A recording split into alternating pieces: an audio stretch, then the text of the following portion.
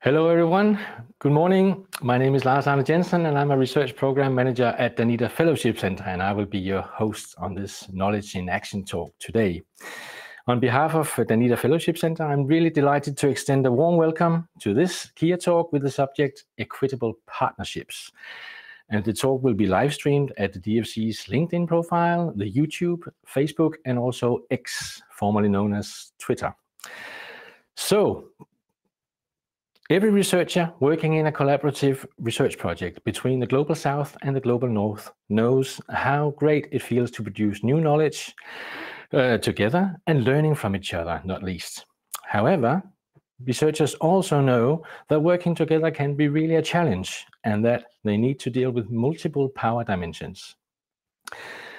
We know that collaborative research is needed, but frameworks in collaborative research and knowledge production between the North and the South are lopsided and need to be rethought and restructured.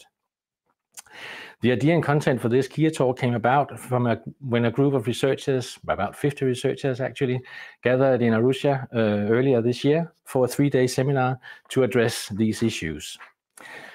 It was called the Danita Fellowship Center's Science Engagement Days, and the purpose was exactly to explore how to address, discuss, and overcome structural power imbalances in research collaboration and partnerships, and how better to produce impactful research knowledge. Researchers from Danita-funded research projects were invited to share experiences, knowledge, and considerations. In this KIA talk, we will take up from what we learned from those days, and we will discuss the power dimensions in the North-South research partnerships. We will try to explore the 4 topics. Why do we need more equitable research partnerships? How do we work together for more equality in authorships? How do we deal with financial aspects and imbalances? And how do we craft more Southern-led research agendas and knowledge? During the session, if you have questions or comments for our facilitators, who I'll introduce you to in a brief moment, do feel free to post it in the chat so that we can share it with everyone, and we will try our very best to respond to your comments and questions as we go along. So, about our facilitators, about our participants today, we are really happy and lucky to have 2 guests with us in very different ways and under very different circumstances. Their experience and knowledge shows that equitable partnerships are possible. So without further ado, I'd like to introduce you to our 2 guest facilitators. First of all, Sarah Ssali, she's an associate professor and dean of the School of Gender Studies at Makerere University in Uganda. And we also have Charles Hunt. He's an associate professor in the School of Global, Urban and Social Studies at RMIT University, Melbourne, Australia.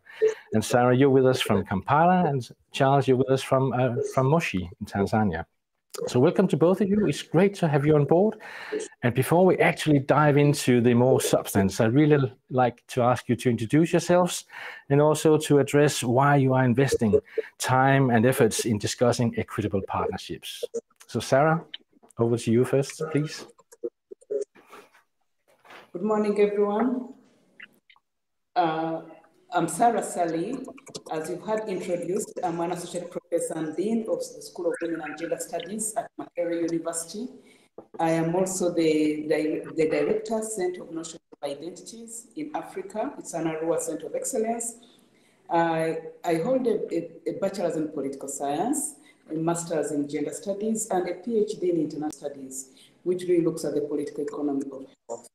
I am interested in this particular topic because I come with a wealth of experience working with different research consortia, and with that we have experienced a lot, some good, some bad, but it tells you that research is about power relationships, and paying attention to these power relationships is key. Thank you. Thank you very much, Sarah. Thanks. And Charles, over to you, please. Yeah, thanks very much, Lars-Arne. Lovely to be with you, and Sarah, to be alongside you again after our meeting in Arusha. As Lars-Arne said, I'm an associate professor of global studies at RMIT University in Melbourne, Australia, but I'm also a senior fellow with the United Nations University Center for Policy Research. And my interest in this topic come about through both my academic work as well as some of my practice. So in my academic work, primarily on critical peace and development studies, I'm interested in how power relations manifest in the generation of knowledge, and particularly in its application to those practices of peace building and development. So my academic work is not directly on the issue of development research partnerships, but I'm very interested in them. And then secondly, I have a history of leading North-South development and peace building research partnerships. So I've been on behalf of institutions in the so-called global North. I've worked with donors and partners in the global South on peace building and development research. So I've had some experience as a recipient managing up to donors, but also mediating between those institutional partners in the North and South. So in summary, I've both studied these dynamics and experienced them firsthand. So I've seen why they're both so important and why there's so much to do to try and decolonize and to some extent reset these partnerships. Thank you very much, Sarah and Charles. Thanks for introducing and thanks for explaining why you're investing in this CLEAR talk, not only CLEAR talk, but equitable partnerships as such. So let's dive into it. And Sarah, first over to you. Why is it that we need equitable partnerships in research, and why is it important to really have focus and discuss this topic? Thank you very much, Lars. I take it up from where Charles has just stopped. And it's really about the way the global North and the global South are structured within research partnerships. First of all, as academics and as development partners, a lot of research does get conducted. And given our contextual and historical background, you find that the global South, especially Africa, arrives at these partnerships in a very skewed way, sometimes in a very disadvantaged way.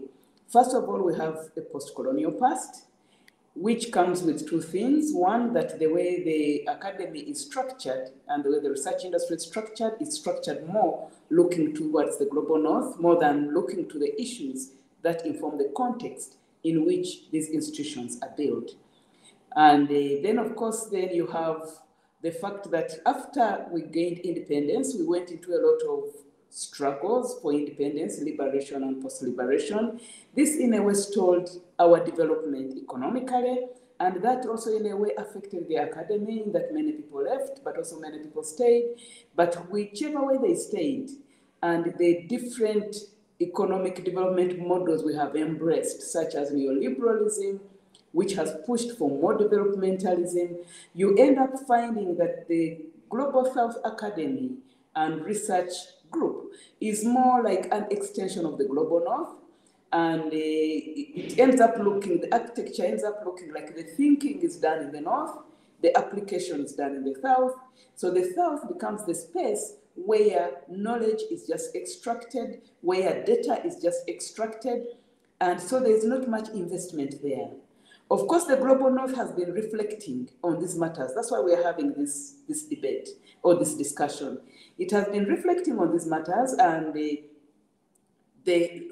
reflection has revealed that because the global South is looked at as a space for extraction of data, not much has been invested in terms of growing the grants offices, building capacity to be able to handle grants, building capacity to formulate the research questions, and building other kinds of capacities. So you end up with research being full of power relationships, which are not advantageous to the global South, because of course the money is coming from the global North. So you have hierarchies of power from the beginning up to the end of the research process. So you have hierarchies of power in terms of determining what it is the research should focus on. So are the issues being focused on issues of concern to the context in which the global South finds itself, or is it an issue from the global North but just being also applied to the global South for comparison purposes? You find hierarchies of power in terms of funding, who gets to be the PI, who gets to be the co-PIs. You get hierarchies of power in terms of disciplines, because the global north interests tend to shape what is worthwhile funding in the global south. For example, you'll end up with the sciences being advantaged, particularly medical sciences, and then the humanities, things talking about identities, things talking about culture, being shortchanged or saddled to the margins. So you then also have hierarchies of power in terms of publications, in terms of that. So this is of importance to me because we engage with these hierarchies on a daily. And it's not that our global north partners are not concerned. They are concerned, and that's why we are having this discussion on how we make research partnerships more equitable. Everyone's concerned, the funders are concerned, the global collaborators, the northern collaborators are concerned. So we have these kinds of conversations to reflect on how do we make the relationships more equitable than always having the global south postured as a space for extraction. Thank you. Yeah. Thank you very much, Sarah. Thank you so much. It's really interesting to hear also this, you're talking about hierarchies of power and the South researchers being looked at as more or less development worker gathering data. It's, yeah, something really needs to be done, eh? Charles, over to you. What is your take on why do we need more equitable partnerships and why is it important to discuss adding on to what Sarah already said, please? Yeah, thanks, Lazana, and thanks, Sarah. I couldn't agree more with what Sarah's laid out there. I think she's made a really strong case for why we need equitable partnerships. So from me, in short, we need them because of the mutual benefits they bring. I think we can strip it back to some of the fundamentals. The benefits are manifold, and I think they're quite self-evident, but particularly around the innovative ontological approaches or epistemologies, and then the methodologies through which we do the work. These are a little esoteric in terms of the words, but they really matter for research. How is it understood? How do we understand the world before we generate research designs and questions that might provide new knowledge through this co-production? So I think the benefits are so clear. I think the importance of focusing on this discussion, having a discussion about this topic, is because they remain so inequitable. And that's in a number of ways. Sarah touched on a few, but maybe to add a couple of thoughts. Primarily because the funds come from the North. It's often Northern research institutions, perhaps even the donors themselves, that define the focus of the research, as Sarah said. So they're, in a way, setting the agenda upon which methodological and theoretical approaches can apply. And to unpack that a bit more, what I mean is when research projects are defined in the North, there's a significant risk that this precludes other imaginaries, other outcomes. And so the production of knowledge doesn't reflect necessarily the interests and perspectives of academics, of stakeholders in the global South. And so these structures through which the grants are created, the programmatic frameworks or other imperatives that confine and limit the work according to Northern or Western-centric frames, can mean the results may be actually irrelevant or at least miss some of the vital points because of this framing, because the analysis of research projects and findings overlook key aspects of the local context and people's lived experiences. So I've seen this through my own experience. It can happen very inadvertently and in very unintended ways, but it happens because of those implicit hierarchies that Sarah talked about. So it emerges where the knowledge and publications of North-based researchers end up dominating the process. And I think one of the more perverse effects this has is that it can incentivize Southern researchers to work with Northerners when there isn't necessarily a compelling reason to, and it can close out or crowd out other South-South relationships, which might actually be really important and productive, but otherwise not happen. So overall, I think inequity in these development research partnerships is so important to address, because ultimately it can be corrosive. It kills morale, it can erode togetherness. And as one of our participants put it in our session in Arusha, it can suggest somehow implicitly that Southern partners should just stay in their lane. It's an unspoken reminder that collaboration is not really equitable. So a really important discussion. Thank you very much, Charles. Thanks a lot for elaborating even further. Staying in your lane, that's really strong words. So definitely it's important to discuss these things. So diving into to the next topic on how we actually apply equality in authorship and how we better work together. Because one thing is to establish that we need equitable partnerships, but how do we actually go about it? How do we work together and on which terms? Also, like you said just now, Charles, regarding this, the funds maybe comes from the North and the North sets the agenda, leaving out the relevance somehow for the South partners. We all know that publishing research in acclaimed academic publications, that matters for any researcher. That it matters for your name on paper, that your co-author and your co-publications, it isn't just a small issue when it comes to collaboration. Before going into the discussion, let's just hear what lecturer Agatha Alitri and Professor Charles Hunt from Uganda University in Uganda said during a bench talk we had in Arusha earlier today. Partnership between North and South researchers. Why is this topic of importance? For an author to be part of a publication, that author, whether it's from the North or from the South, have to work together. When you conduct research, the end result is a publication, and that's a joint activity.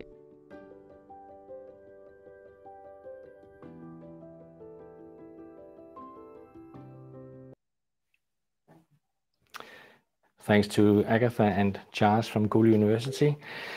And first, Sarah, over to you. What do you think, in your experience, how can co-authorship be a challenge in this South-North collaboration? And what do we do about it? Thank you very much, Lars. Authorship is a challenge because, first of all, we need to acknowledge that a lot of the work that we do as research will not make any sense except if it is out there and it is being read. It's no use doing research and keeping it to yourself. So authorship then becomes a very political process.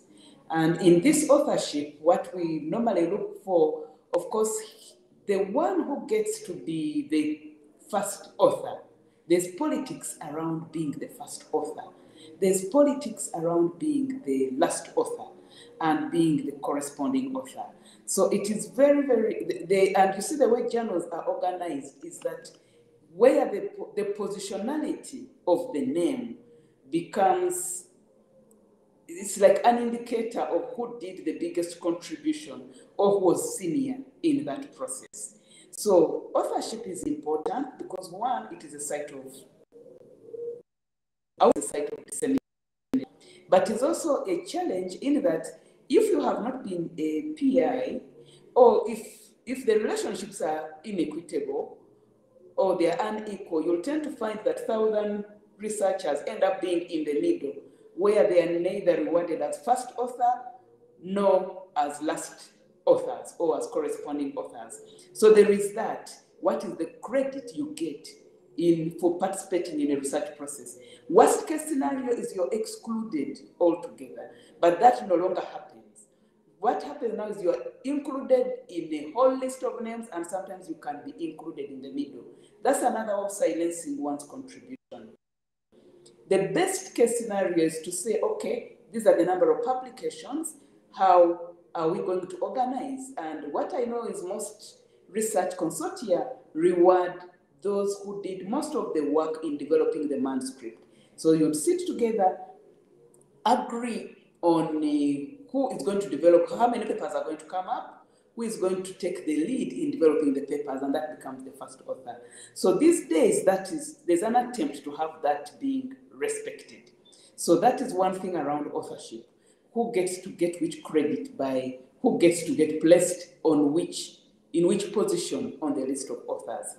The other thing about publication and authorship is that you end up having, the journals themselves have their own politics. there are certain topics that are not of interest to the journals. You may, so if journals are mainly located in the global north and they are speaking to a particular audience, the challenge is, will they find a topic of particular interest to Africa, for example, worth reporting on?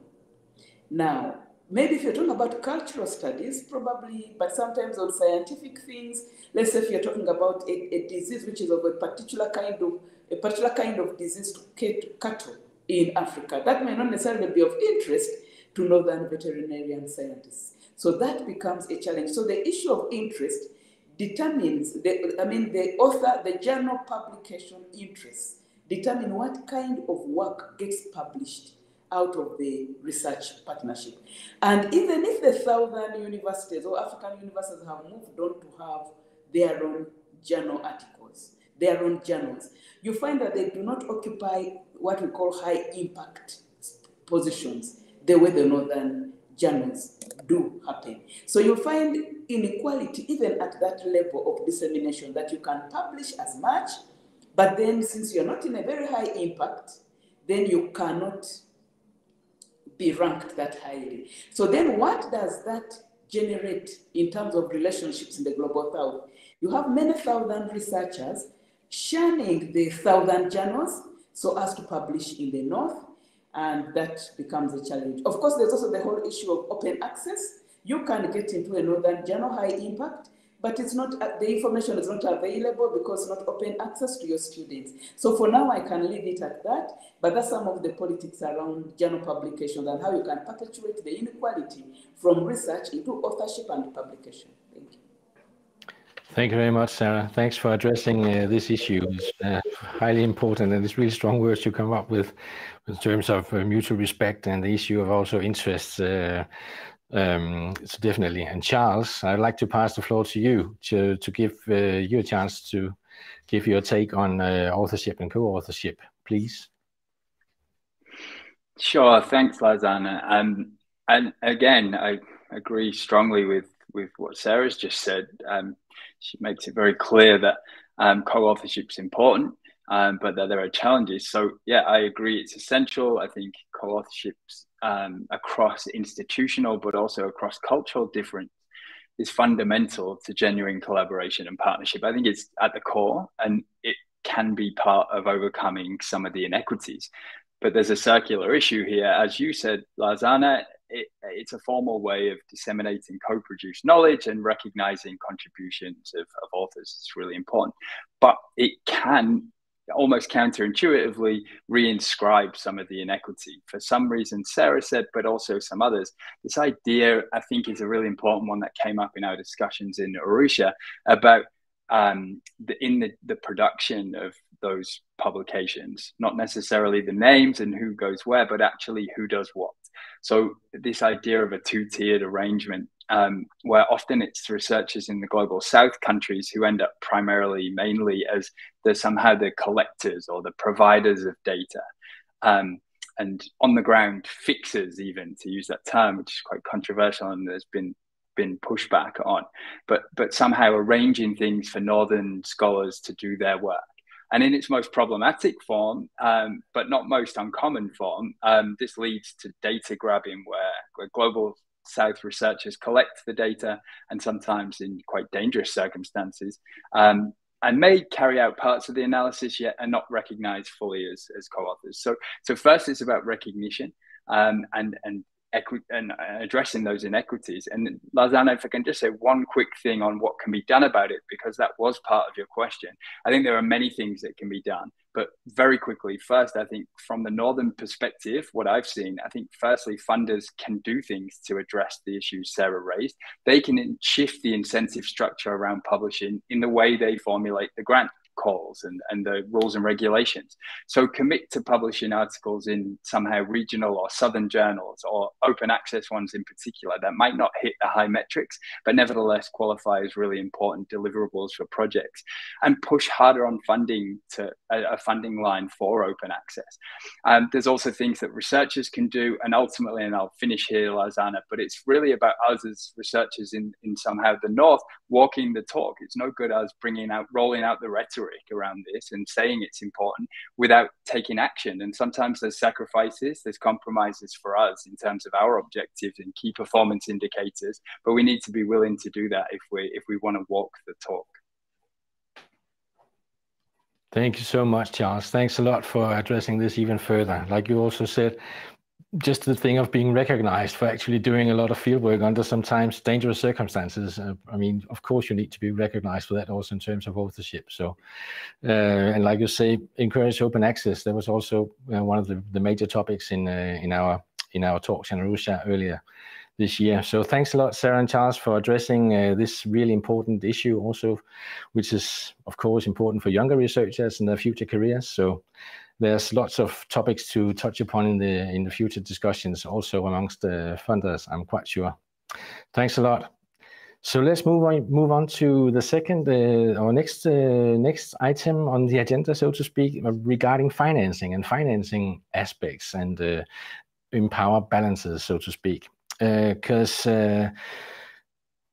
North and South research partnerships, of course, let's see how bench talk with Charles and also Agatha from Gulu turned out in Arusha earlier this year regarding how better to make sure that the financing aspects are dealt with also in North-South collaborations. Associate Professor Charles, you facilitated a session financing research projects. What are the implications? What often happens when we look at development research partnerships is we have strong narratives and supportive comments around equity and justice. But when we drill down and look into the financial aspects, the budgeting, financial reporting, the accountability back to donors, that's where we see the power differential play out in sometimes a negative way. So often the ideas and the demands of northern partners are imposed upon those in the south in ways which we don't expect as much or we don't see as clearly unless we look in detail at these financial but also institutional arrangements.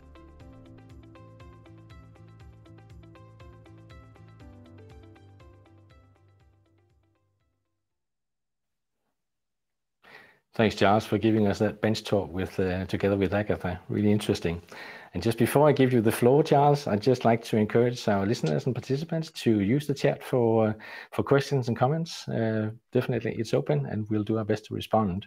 But coming back to the financing aspect, Charles, in addition to what you already said in the video, is there anything concerning the North-South collaborations and financing aspects that you want to add on and elaborate on, please? Yeah, happy to. Just briefly, perhaps, it'd be good to hear more from Sarah. You've heard from me already. But I think what I said in our meeting was that sometimes it's the more mundane or banal parts of partnership agreements where these inequities are really caught up. So technical pieces like the monitoring and evaluation, the reporting and upwards accountability to donors.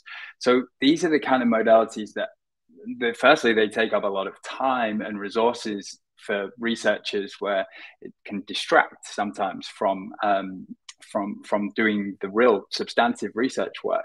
So that's one element to consider. But in a more kind of divisive or problematic way, they often constrain partners in the Global South who are put under pressure to justify the use of funds towards these tangible deliverables. And this, in a way, reinscribes what is important for donors, not necessarily what's important for the researchers or for the research project itself. And so forecloses perhaps on other ways of generating and disseminating knowledge. So we're linking back to those bigger issues of inequity, but it comes through some of these more technical, financial and accountability mechanisms. The second thing, just very briefly, is though around questions of sustainability. So a really difficult one for those in this triangular partnership to navigate, because the funding can't last forever. But the idea that there can be built into the design some way of following on the research, setting in place pathways for future funding bringing more government and perhaps regional support into follow-on projects that build on the foundations set by the initial grant. So I think, firstly, there are problems with the financing. It can reinscribe again these power dynamics, but there are things that can be done to address it. Thanks, Charles. Thanks for elaborating on this and also putting out some points for thought from the donor side on requirements and stuff regarding the finances. And Sarah, what's your take on the financing aspects in terms of this imbalance in the North-South collaborations? Thank you very much, Lars. I think Charles has spoken most of it, but what I can just say is sometimes you feel there's an issue of trust. Sometimes it looks like when it comes to southern partners, the people start from the point of distrust. Because of course our structures are not that very well developed, and because they're not that very well developed, most of these institutions have not held big amounts of money. So there's always that distrust. Will they manage? We want it to get lost, want it. So then the research partnership becomes a relationship of proving trust, that you're trustworthy, that you're a researcher. I think that is one. Another small thing I can add on is the whole issue of not understanding the southern contexts. Charles has spoken a lot about actually the heavy workload of southern researchers who, in addition to research, have to really fill in the financial templates of the donor. But also there's the issue of timelines. Things move differently in the North and in the South. And sometimes I think there's need to pay attention to the timelines and to the challenges that emerge in the research space. And in a way, if southern researchers request for no-cost extensions, I think sometimes that should be looked into. And the last one I could add on is we are beginning to see a demand for co-funding or counterpart funding. And most of the big southern institutions that are in the research industry are government funded. So it creates a challenge. If you're going to insist on counterpart funding, that means the government may have to put in, some governments have really put in, but they may also want to demand to see what the donor is putting in. And if they want to put it together, then that can create challenges where demands of donor money should also end up in the consolidated fund. So I think being alive to the challenges in the context is very important. Thank you.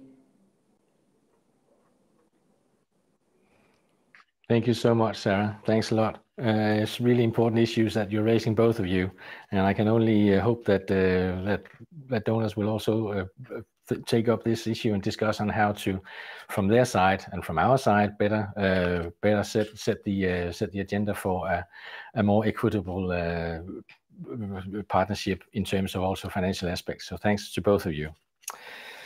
Now, we also just touched upon in the beginning on the lopsided relations and the power relations in the research collaborations, and also the inherited structural inequalities between the North and the South that gets in the way of truly global research collaboration.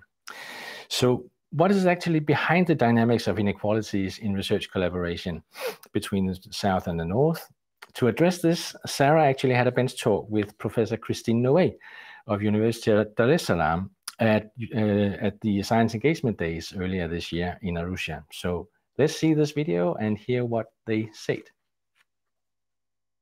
But I always enjoy your presentations. Your presentation about equitable partnerships in hierarchical knowledge system production was extremely useful. Could you summarize how that would influence our thinking and the practices as well?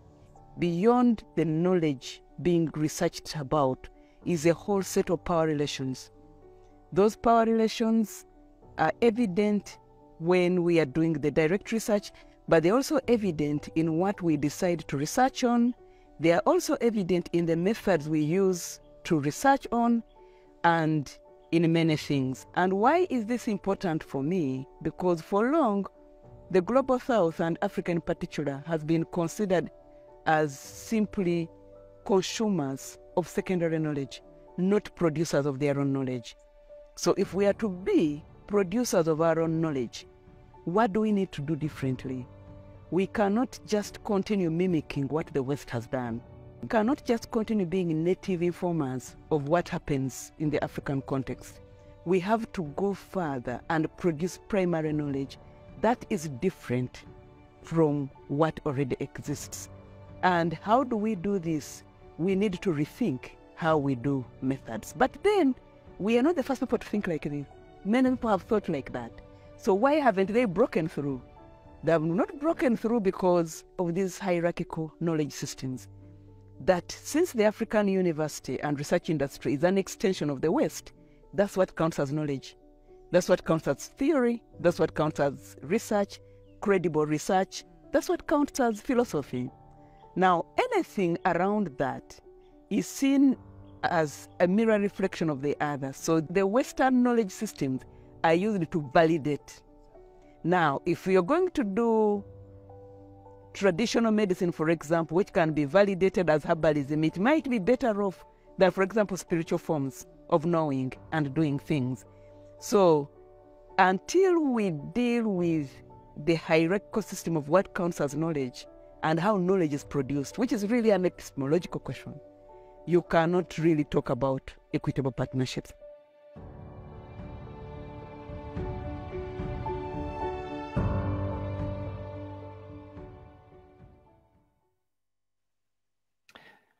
Thanks, Sarah. That's really an interesting bench talk you had with Christine Noe there, and really strong words in this video, like the African universities are just an extension of the North and Western universities, and how do we actually deal with this, rethinking methods, etc.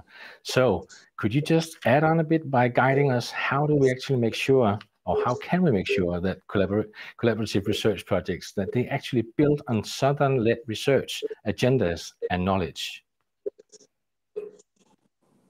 Yes, thank you very much, Lars. Thanks a lot for that question. And like I said earlier, the global North is equally concerned, like the global South. So we are in this together. So how do we go around this? One is to engage with the context. First of all, research problems are global, but also they are particular. And there are some global research problems which have a particular nuance. So having more co-creation meetings and engagements before the research finally rolls out is very important in ensuring that everyone's concerns are taken care of. So, or that the research will be relevant to all. So that's one thing we can do. And one way we can do this very well is if we integrate research teams to have Northern and Southern partners at inception, but not just the senior researchers, especially the early career researchers. I find this to be the people who are really buzzing with new kinds of knowledge. They are looking at things in a different way from the way older researchers have done it. So even when we are talking about co-creation, let it not just be the seniors getting together. That will have its space, but we should ensure that even the early career researchers get into the research projects to bring new angles of looking at a problem. Another way is also to have a lot of South-to-South collaboration. And again, because some of these things relate in a northern manner, but also relate, and when we come together, South-to-South collaborators, then we shall relate better with the northern research partners.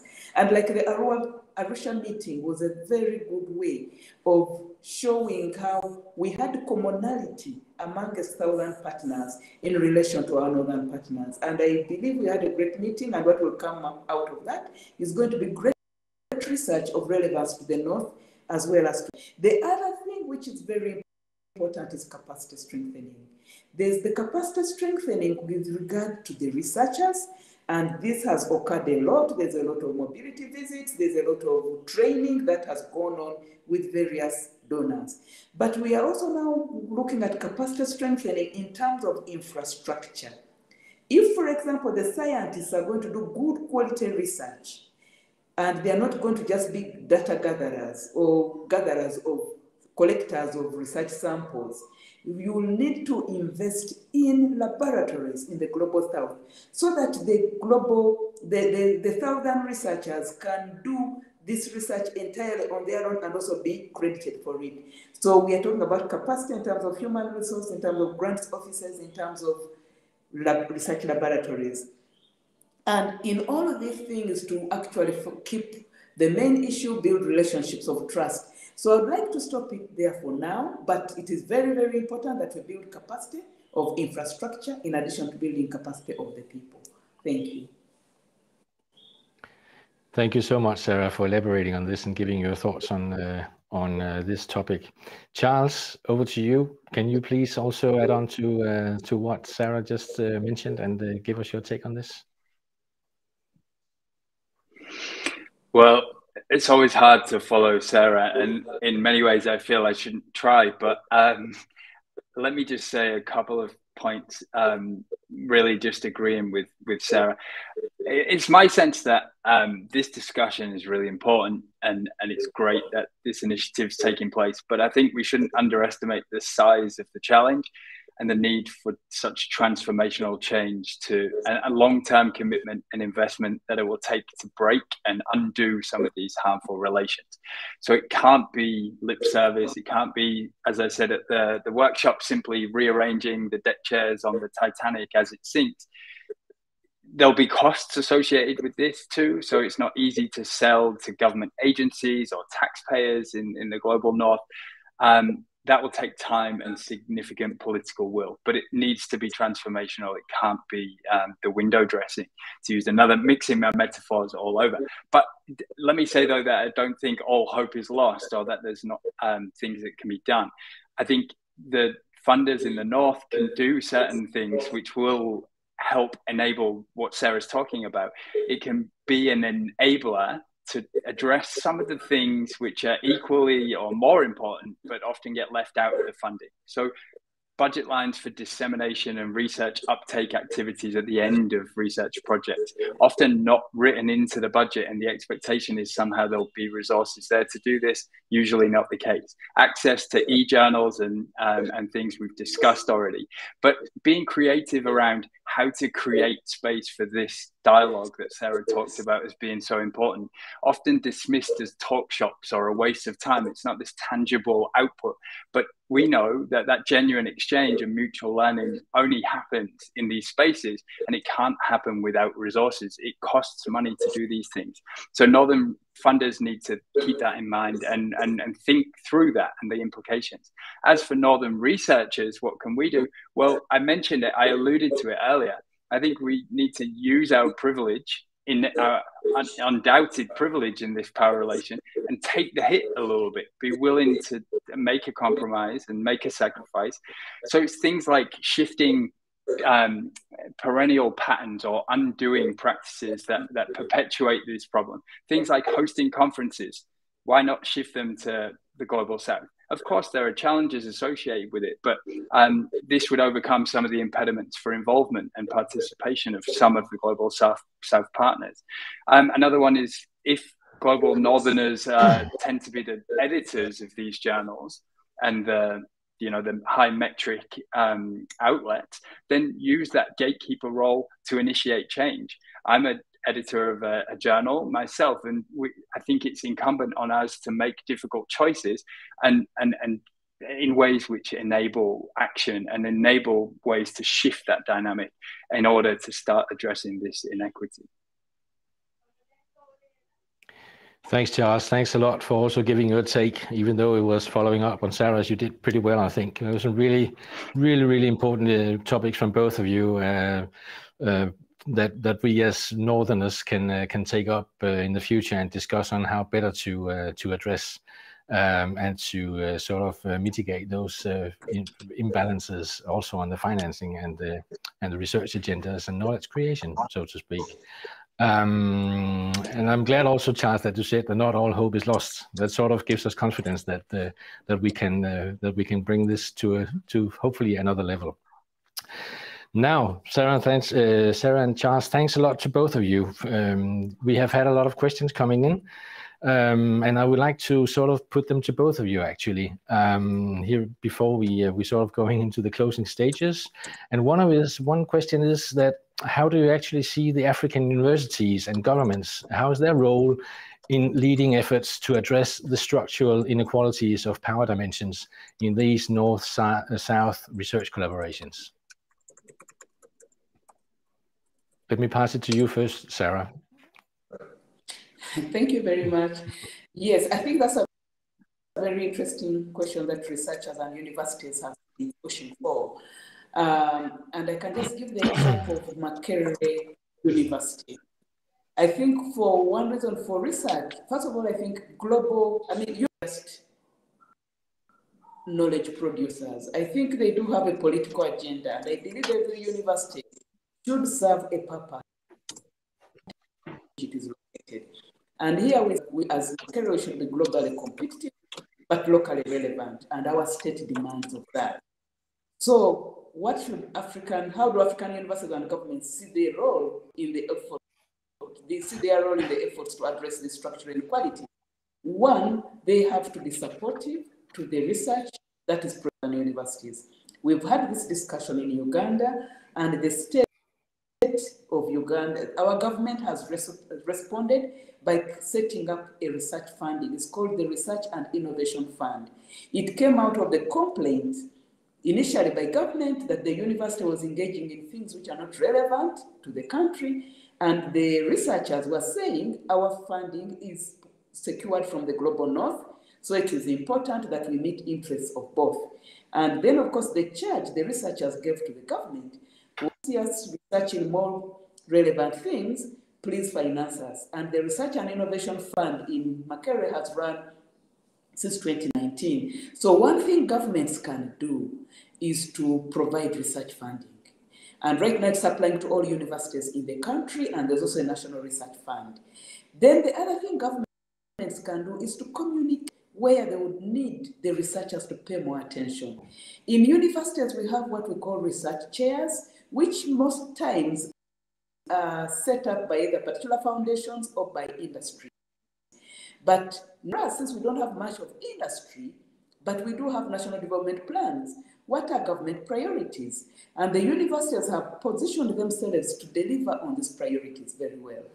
But unless the government comes in to support this initiative, it will not work. So government has done a lot to put money in terms of providing research, but also to provide the infrastructure. The governments have to carry the load, the heaviest load, in setting up this infrastructure, building the labs, building the classrooms, building whatever it takes, providing security for researchers, making it easy for researchers to access research fields. Many times, one thing we haven't talked about is the whole ethical review process and clearances from national councils of science and technology. So if the government is on board, it should make this process easy for researchers. And maybe lastly, what I can also contribute on is many governments in Africa have ended up into the science-arts binary, which has seen actually the arts being defunded. So I think governments need to understand the synergies between the arts and humanities and the sciences, because unless they do that, the research, this great science research will be detached from the context. So they need to stop defunding the arts so that the two can be funded together because they are equally important. Thank you. Thank you very much, Sarah. Really interesting to hear also that actually just by sort of increasing the dialogue between the decision makers, governments, and researchers and universities, that maybe actually can alleviate some of those issues that we're talking about. Charles, do you have anything to add to that, please?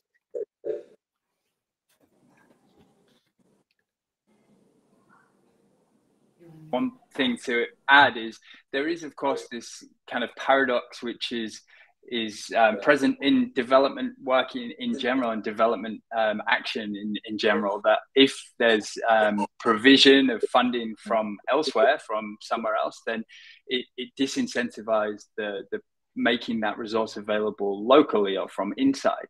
And I think that's true of development research as well. So there's a bit of a paradox at play, but I think that can be overcome. And I think universities in Africa, certainly from my experience, but all over the world, have a role, as Sarah said, in advocacy as well. It's not just the production and support to the research. They can clarify their plans, identify priorities, and advocate to government to say, look, this is what we're good at. This is our comparative advantage. This is where we need support. And I think that's where then African governments and perhaps governments across the global south can try to, that more fruitful avenue perhaps is what I discussed around the follow-on or sustainability issue. Perhaps governments in the global south can't sustain major investment in pure research or experimental research, but they might be able to provide resource to the follow-on, focus on the translational work, partner industry with academics in order to translate and extend the value of the research. And I think if that can be brought into the early design of grant funding, the more likely we'll get to more sustainable outcomes, which African universities and governments can play an important role in. Thank you very much, Charles, for elaborating on this. Also bringing in industry linkages into the picture. It's really important to have all these dimensions built into it. Thanks a lot to both of you. Now, there's one more question, and maybe Charles, you being the editor of a net journal, I maybe pose it to you first. Actually, one is asking: are there any networks among the African universities that addresses the issue on research collaboration and the power relations? And if so, do you know which one is it? Oh, well, I guess, again, I would say I would defer to Sarah. She'll probably have better advice on this. But I know that this is something, and it should be something, which is discussed within the continent and within the regions of Africa and within each different country. This is not a conversation that is not only for Northerners. My point was trying to speak from that perspective about what can be done from that angle. But I actually believe, much like development itself, that it's that local grassroots mobilization and dialogue and engagement that will lead to the kind of change we want to see here. So while I'm not aware of specific networks, I think that's a really important avenue to try and others can support those. Others can help to build the capacity of and support the work of networks which can lead to that exchange and really push in that direction. But over to Sarah, maybe on the specifics. Thanks, Charles. Yeah, Sarah, can you enlighten us on networks, please? Because I remember also some of the discussions in Arusha was that we discussed what do we actually have already existing. So it could be really interesting to elaborate on that. Okay, thank you. I think there are quite a number of African research universities, research networks, and most of these are organized around discipline-specific things. So I may not know much about what happens in other disciplines, but at least in the humanities, we know of some. But in the interest of time, let me talk about just one continental big network. That's ARUA, the African Research Universities Alliance. And to address this kind of thing, the ARUA network universities are 17, and them have 13 centers of excellence. So the centers of excellence require at least different universities to get together. You cannot get a center of excellence if you are alone. So they get together, like ours of identities. We are 6 universities. And what does this do? We get together, we collaborate, and jointly apply for research funding. And also what the ARUA Secretariat then does is to source funding opportunities, share funding opportunities with the ARUA member universities. The other thing, if you're an ARUA member university, you're charged with is to also bring on board other universities that are not members of ARUA, that are younger. So every research call you respond to, you have to have the non-ARUA network members involved. So there are these kinds of, there's African Agricultural Union, there are quite a number of research networks on the continent. So this is one way they are trying to address the issue of capacity through South-to-South collaboration, so that we can put together strong research teams that also merit funding. Because as African universities, we are not demanding for funding with mediocrity. We believe African universities have the capacity to excel, they just don't have the opportunity. So networks like ARUA, networks like AAU, networks that are professional are there to help address this situation. And with regard, maybe one small bit I can add on with regard to publications. Many publishing houses these days try to waive publication fees for 1,000 universities or for 1,000. I think that's one way we can say we are going to address the inequality. Thank you. Thanks so much, Sarah, for elaborating also on this, and thanks, Charles, for diving into it as well. We have one more question, which we maybe don't have time to now, but is not least important. It says, what can we actually do about the trust issue that, Sarah, that you mentioned and pointed out with regards to the financing? But maybe that could be even a topic for a follow-up KIA talk or another joint venture to discuss these things, bringing funders and researchers together. Now, we are actually almost at the end of this KIA talk, but before we say goodbye, Charles, could you please sum up just what are your 3 main points to keep in mind when talking and discussing about equitable research partnerships in the global south and the global north? Just 3 main short points, please. Okay, sure. Well, let me give it a try. I mean, I think there's one big point, as I said, that it's about transformational change. And I think all efforts need to be at the least incremental steps towards that transformational change. If we think this requires anything other than that, then we're kidding ourselves. I think, though, like I tried to point out, there are things that all parts of this partnership can do. There are things that donors can do in terms of shifting the terms and regulations for the funding opportunities. There are things that institutional partners in the North can do in terms of using their leverage, making sacrifices along the way in order to rebalance and reset this relationship. And I think, as I said at the end, most important of all, I think that there are things that those in the global south are doing, are capable of doing, and as Sarah said, already have the capacities to do to some extent, that need to be mobilized, that need to be coordinated as best as possible to build momentum to address that. So I think it's a concerted effort. I think it requires all parts of the partnership to work towards that, with a real dose of both humility, but also realism about the challenge at hand. Thank you so much, Charles. Thanks. And Sarah, if we can hear from you summing up, just to give us your main 3 points to remember for a research group consisting of North and South research partners who strive to overcome these inbuilt power structures that you've been addressing for achieving a more equitable research partnership, please. Just 3 main points. Thank you very much, Lars. The first point is that collaborations matter and collaborations are key. Collaboration should be promoted because we live in a global world where we are being bombarded with problems without passports, pandemics, conflict, all environmental disasters. So there's a lot of research which can no longer be pinned to just one place. We are interconnected, so collaborations matter. But for these collaborations to be effective, co-creation is key. Let us get together to the drawing board, come up with research problems together, and see what is going to be important. And after co-creation, I think the other thing is opportunity. The things we are discussing, whether we are discussing trust, whether we are discussing capacity of humans or infrastructure, it is all about giving thousand researchers opportunity. Many times we have missed opportunities because we don't have the capacity, but unless we are given the opportunity, how will the capacity be built? So give the southern researchers an opportunity to handle money, opportunities to deal with high-level, to conduct high-level research, opportunity now. The gaps are what we should do through capacity strengthening. So collaboration, co-creation, opportunity. Thank you.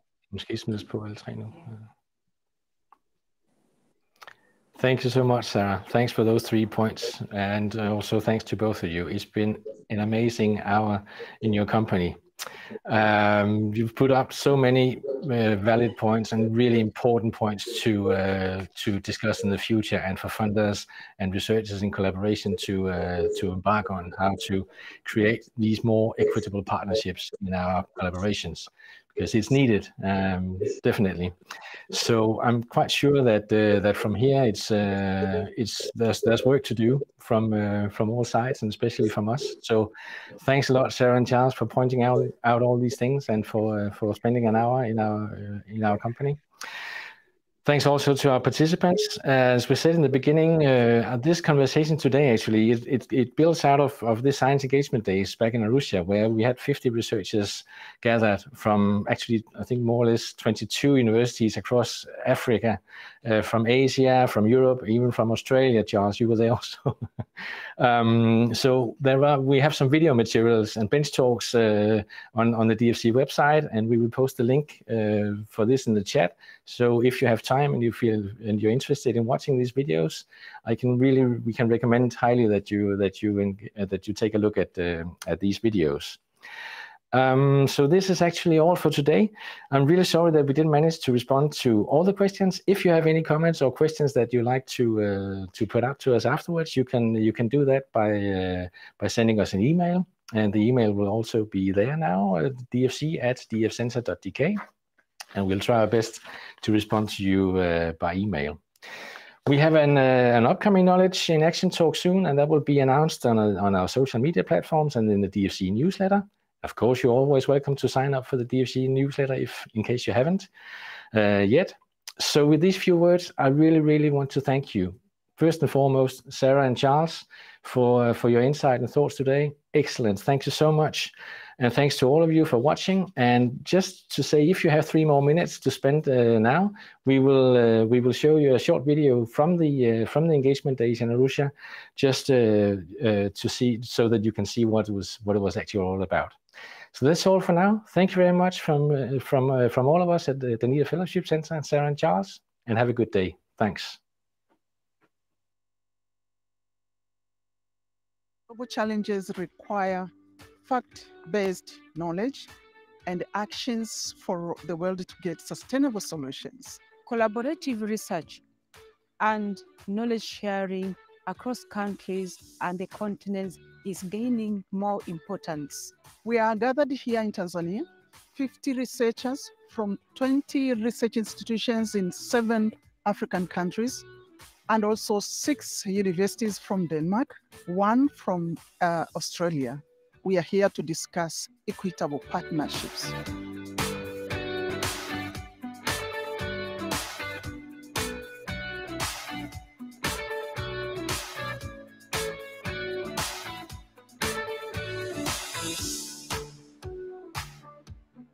Sarah, I always enjoy your presentations. Your presentation about equitable partnerships in hierarchical knowledge system production was extremely useful. Could you summarize how that would influence our thinking and practices as well?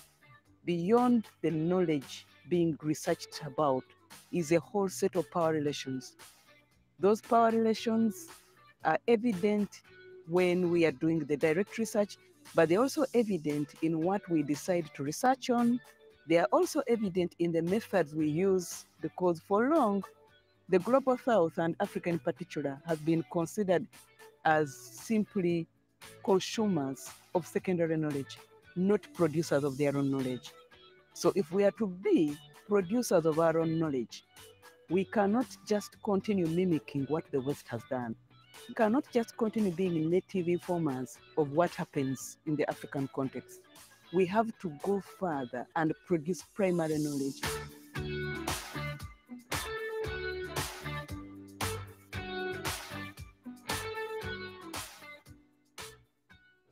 Associate Professor Charles, you facilitated a session financing research projects. What are the implications? What often happens when we look at development research partnerships is we have strong narratives and supportive comments around equity and justice. But when we drill down and look into the financial aspects, the budgeting, financial reporting, the accountability back to donors, that's where we see the power differential play out upon those in the South. Setting a research agenda is such an important issue in these collaborative partnerships. And you just facilitated a session about this area. So what are the main takeaways? First of all is understanding what determines the core areas. Okay. Is key. Facilitating social engagement between African researchers and Northern researchers, and then bringing Afrocentric theories into the equation authorship between North and South researchers. Why is this topic of importance? For an author to be part of a publication, that author, whether it's from the North or from the South, have to work together. When you conduct research, the end result is a publication, and that's a joint activity. Conso, you presented about messiness of decolonization and the complexities of everyday humanitarianism in Tanzania. What can we learn from your project? Our main focus is to try to deconstruct and challenge the notions that humanitarianism has been perceived as a state-centric, north to south responses to crises that happen in the southern context. But in our research, we are trying to give power and urgency and try to understand what ordinary people in their localities, in their everyday life, respond to crises such as floods, such as earthquake, before this formal humanitarian assistance arrives. Muted mutual learning in research. Why is that important? Mutual learning is actually recognitions of each other's source of knowledge and knowledge systems. We should include the communities. So it is not only about the researchers to researchers, but also learning with the inclusions of the communities, plus all other stakeholders.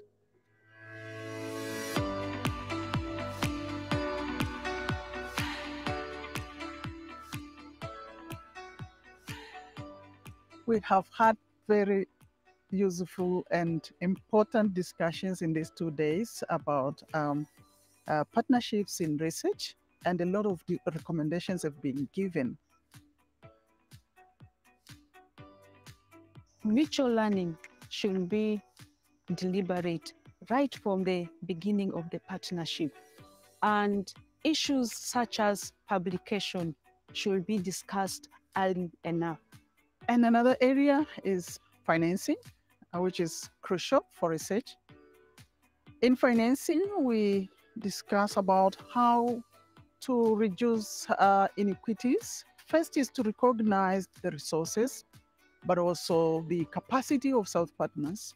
The second is to engage the government, because also we think, thirdly, that it is important to reduce dependence of South partners to the North.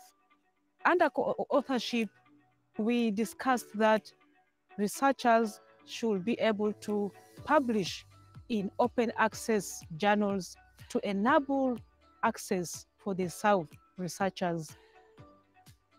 But we also discussed about research agenda, the setting of research agenda.